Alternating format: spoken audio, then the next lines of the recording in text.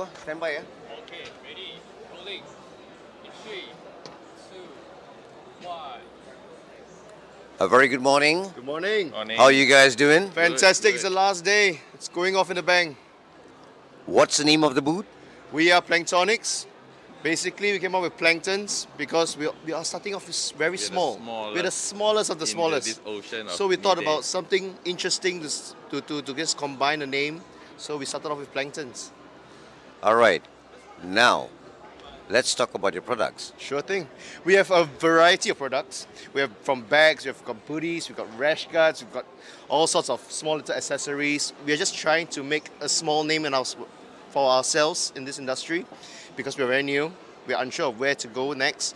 But we've got dry bags, we've got rash guards, we've got all sorts of things. We got lights, we got knives. We've got yeah. lights, we've got torches, we've got knives. Yeah, we've got all sorts. Okay, I'm very, very pleased. A warm welcome from the organizer to you all. It's your first year on our platform, which is the 17th Malaysia International Dive Expo 2023. Yes, it is. We want more and more entrepreneurs to bloom together in this industry so that we can emphasize, educate, and of course, bring up our tourism in Malaysia as well. I agree, and as well as conserve our planet. I think we're all in this together. Yeah. We're all in this together. We are all divers and we like to contribute to the business of this big diving industry. Yep. And we It's- start small. Correct, and it's fun to be around all of our neighbors as well. You know, we're surrounded by people who want to conserve the ocean, to show that we have more to offer as well. Good to hear. In the meanwhile, you know what to do. Take a walk, look at it right at the main stage. We have... Planktonics Planktonics. at B12 and B14. Check us out. We've got some good sales today. It's the final day. Clearance That's sales. We've got a lot of things. Don't forget, if you're looking for them, look for the names of... Planktonics. Exactly. In the meanwhile, tally-ho! Good morning. Hello, MIDA. How's everyone today? I hope everyone's doing well and alive. I hope you're enjoying MID. And since today is the last day, I hope you have a very fun day because MID doesn't last forever, of course. For those who don't know me, my name is Jazz. I am 14 years old and I am a coral propagator, ocean crest coral propagator, and open water scuba diver. So not that advanced, but it will do. So my topic today is why young adults are needed in conservation. And as you all know, young youths are quite important and they play a strong role in our community. And they make up a huge amount of percent in our world. Okay, so before I get on to my topic, I will tell you about my journey. As a 14-year-old that has been into conservation since I was 8 years old. So I started out by doing beach cleanups in 2017. So I was still a pretty young kid, carrying my plastic bag around, you know, picking up trash, following my mom.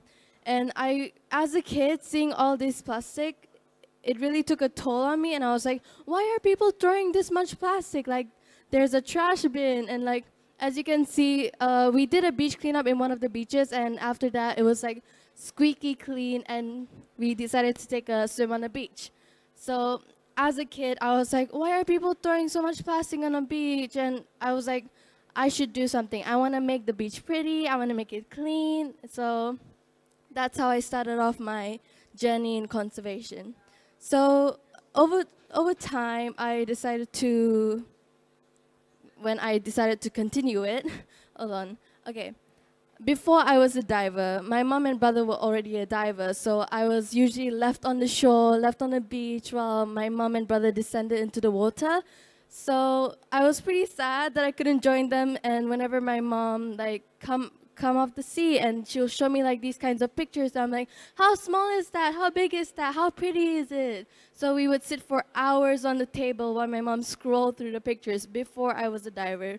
So I was like, oh, this is so cute. What fish is that? And it was pretty amazing for me since I wasn't a diver yet, but I was really, really in love with the sea. And when I did become a diver, funny story, on the day I got certified, it was a heck of a day. It was like storm. It was, name it. You can name it. surge, choppy, big waves, thunderstorm, rain, zero visibility.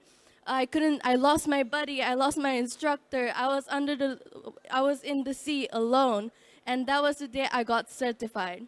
So it was scary, but at least for me, I was pretty proud to say that I got certified in that condition.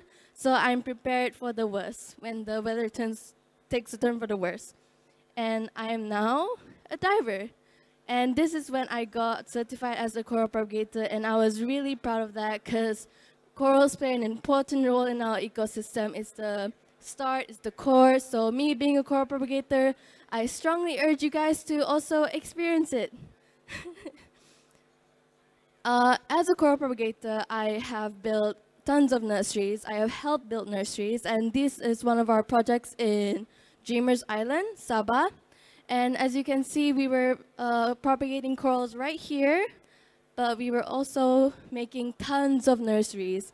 So that was a heck of an experience as well.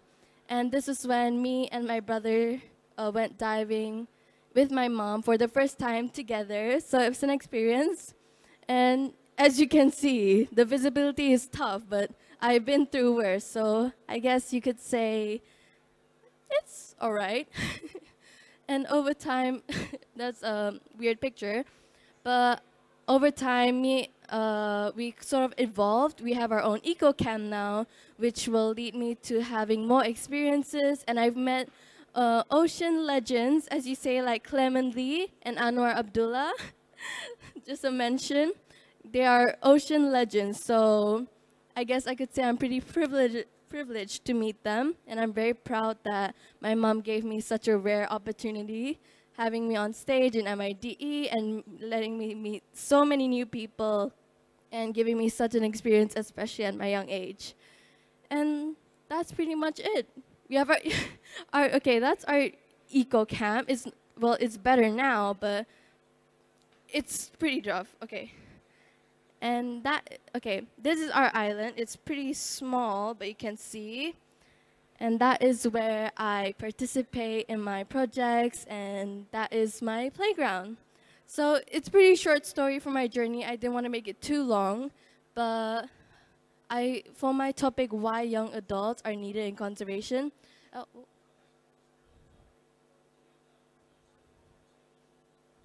Whoa. Okay. Continuing, sorry, that was a malfunction. Okay, why young adults are needing conservation. My journey was pretty short. I started doing conservation since a very young age, and that's what I feel like is most important. If you're a parent here, I see one parent in the crowd there, I strongly urge you to help your kid, bring your kid into conservation, because you know that you're not going to be here for long, all right? And the young generations are going to lead our world. And it's very important that they start knowing these things, that they start caring about these things, because there's no second planet. And I think we all know that. Even if we do find a second planet, we're just going to continue repeating the same mistakes as we did. We're going to keep switching planets, and I don't think that is necessary. So I strongly urge for any youths or kids to take part in conservation. It can be as little as doing beach cleanup. Stop using single-use plastic. More on caring, at least, instead of keep repeating the same mistake. So that's all I have. And before I go and invite my brother on stage, I have one last video that will sort of help me bring my message out to you more simply, if I say that. Okay, I'm gonna play that, and I hope you guys enjoy.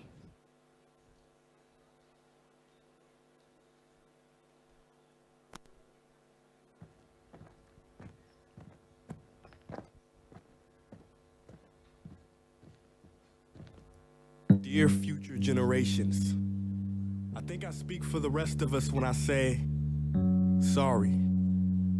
Sorry we left you with our mess of a planet.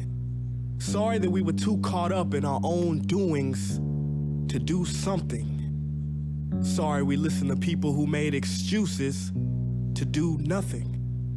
I hope you forgive us. We just didn't realize how special the earth was. Like a marriage gone wrong. We didn't know what we had until it was gone. For example, I'm guessing you probably know it as the Amazon desert, right?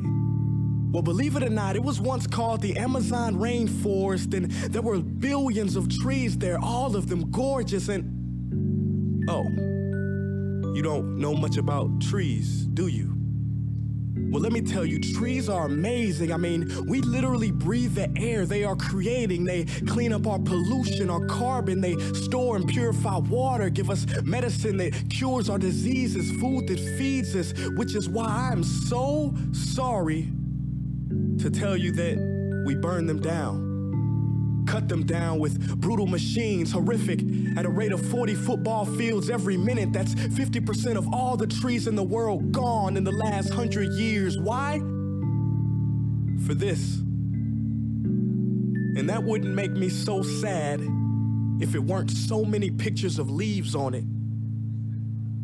You know, when I was a child, I read how the Native Americans had such consideration for the planet that they felt responsible for how they left the land for the next 7 generations. Which brings me great sorrow, because most of us today don't even care about tomorrow. So I'm sorry. I'm sorry that we put profit above people, greed above need, the rule of gold above the golden rule. I'm sorry we use nature as a credit card with no spending limit, overdrafting animals to extinction, stealing your chance to ever see their uniqueness or become friends with them. Sorry we poison the ocean so much that you can't even swim in them. But most of all, I'm sorry about our mindset, because we had the nerve to call this destruction progress. Hey, Fox News, if you don't think climate change is a threat, I dare you to interview the thousands of homeless people in Bangladesh. See, while you were in your penthouse nestled, their homes were literally washed away beneath their feet due to rising sea levels. And Sarah Palin, you said that you love the smell of fossil fuels. Well, I urge you to talk to the kids of Beijing who are forced to wear pollution masks just to go to school. See, you can ignore this, but the thing about truth is, it can be denied, not avoided. So I'm sorry, future generations. I'm sorry that our footprint became a sinkhole and not a garden. I'm sorry that we paid so much attention to ISIS and very little to how fast the ice is melting in the Arctic. I'm sorry we doomed you, and I'm sorry we couldn't find another planet in time to move to. You know what? Cut the beat. I'm not sorry. This future, I do not accept it, because an error does not become a mistake until you refuse to correct it. We can redirect this. How? Let me suggest that if a farmer sees a tree that is unhealthy, they don't look at the branches to diagnose it, they look at the root. So like that farmer, we must look at the root, and not to the branches of government, not to the politicians run by corporations. We are the root, we are the foundation. This generation, it is up to us to take care of this planet. It is our only home. We must globally warm our hearts and change the climate of our souls and realize that we are not apart from nature, we are a part of nature. And to betray nature is to betray us. To save nature is to save us. Because whatever you're fighting for, racism or poverty, feminism, gay rights, or any type of equality, it won't matter in the least.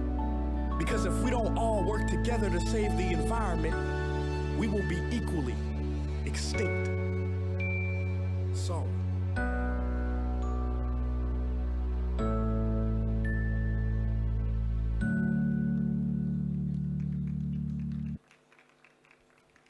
I hope you got the message that I was hoping to give out. And I'm here to say that we are running out of time, and I hope you guys will come together as a team and spread more impact on saving our planet. Thank you. That's all from me. I'm now passing it over to my big brother.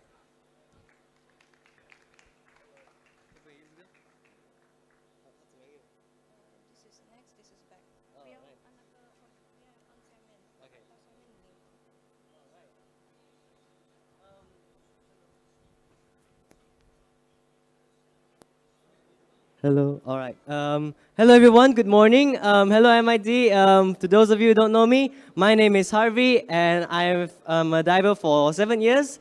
I'm Jasmine's big brother right there, and I've been propagating corals for more than 5 years, and I've been a conservationist for almost my entire life. Ever since I was in elementary school, I've been like teaching kids, teaching my friends how to propagate coral and learn how to be a conservationist like me. You know, trying to make change for the world today and trying to do better for what's coming next. So yes, I will be talking about young adults in marine conservation and why it is important for them to get involved in these kind of things. So like me and my sister, we had a pretty long journey. You know, we started off picking up trash from the beach, and over time that escalated into us doing conservation work that focuses more on coral restoration, which is a huge step for us because it taught us a lot of things.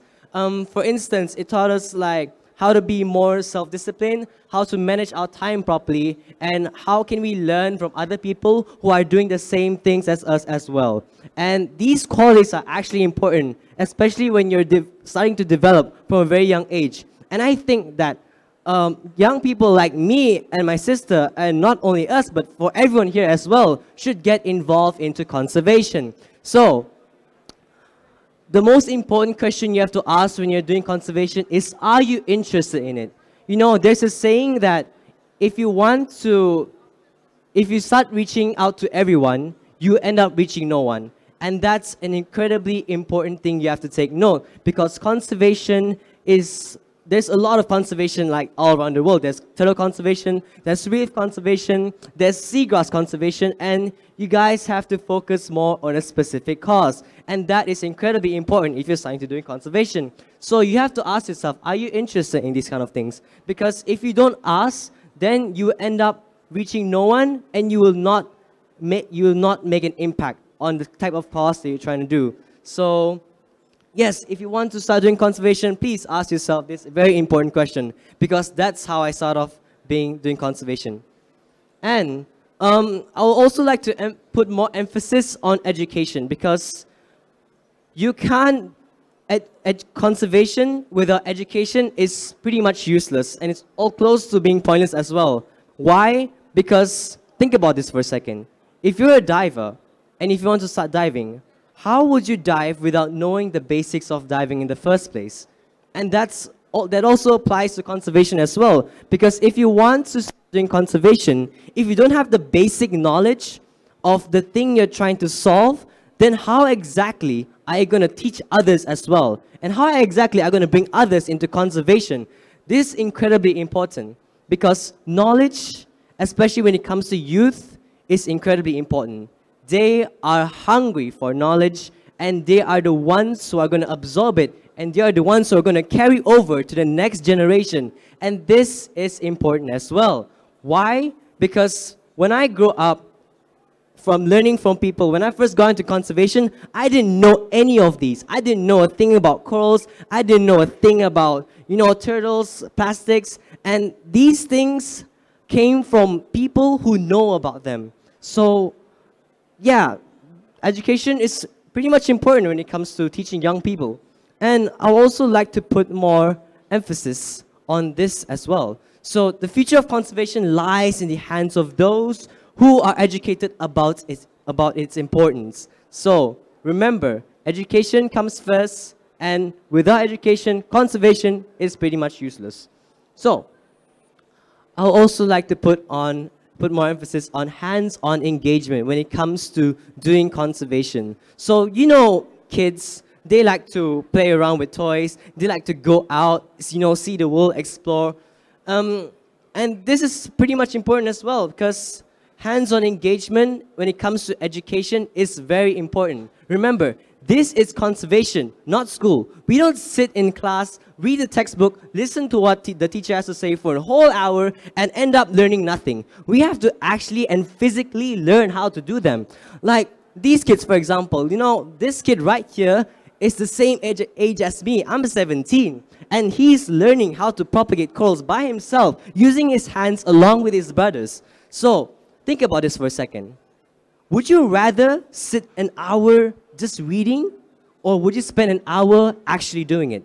You would learn more than a kid sitting in class, reading the textbook, and learning something out of it. But that doesn't guarantee that you will absorb the knowledge compared to a person who's actually doing it. So you see, hands-on engagement is incredibly important. You know, you actively put yourself out there to learn these kind of things and absorb the knowledge and then get like critics from people who are actually training you on how to do these kind of things. So that's incredibly important as well. So these are just some of the pictures that put examples of hands-on engagement. You know, when I started propagating corals along with my sister, we actually learned how to propagate them. So, you know, you take substrates from the sea, you know, we plant corals 100% organically, so we don't use any man-made structures because corals came from the sea and we have to use what's from the sea to cure them, to put them back in the sea. Basically, you can't call something conservation if you are including man-made things in it. You know, like how people usually plant corals, they usually take like metal racks and put them in the sea and call it conservation. That is not conservation. You have to put things that came from the ocean, things that came from where it came from, and put it back to where it came from. And that's incredibly important.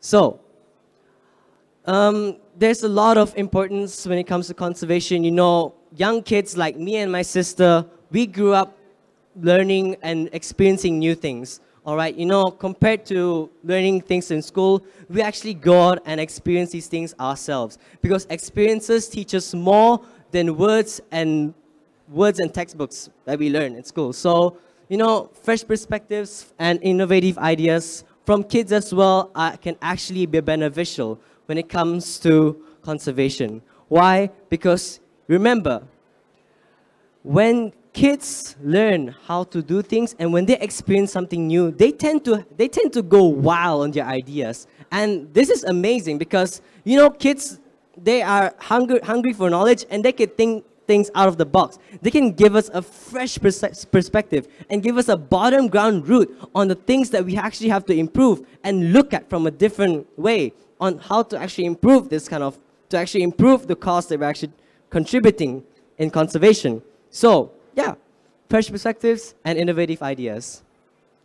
This is some of the pictures I took. So, future leadership and decision making. Conservation actually improves leadership and decision making among young people because their futurism drives from positive change. You know, when they actually do something and actively learn how to do conservation work, they get qualities like leadership, responsibility, like things that I've mentioned earlier. You know, as young adults grow into the future leaders, their decision making and their ability to think critically is way out of the box compared to adults. Because why? They're able to think more faster compared to us. It's better to train a new generation than training a generation that is already existing in the present. And that's also another thing that's important. So, you know, another thing I would like to say about the benefits of marine conservation when it comes to young adults is the active involvement in conservation initiatives. Young people are able to go out there and experience these kind of things. They are not afraid of failure. They are not afraid of being criticized. They are not afraid of being like talked down to. And this is very important because, you know, teenagers like me, especially in Malaysia, they are afraid of going out there and putting themselves out of their comfort zone to make a change. So young people, especially like me and my sister and other people out there, will never be afraid to make a change and to take a step forward, to take, you know, a new direction, to form a new path. And, you know, that's all from me. And I would also like to put last quote from Marcus Aurelius, a former Roman emperor: the impediment of action leads to action. What stands in the way will always become the way. That's all from me. Thank you. I'd like to bring Justin up the stage. Yeah, this is us. Yeah. Thank you everyone for listening into our presentation. If you would guys like to learn more, you can visit our booth.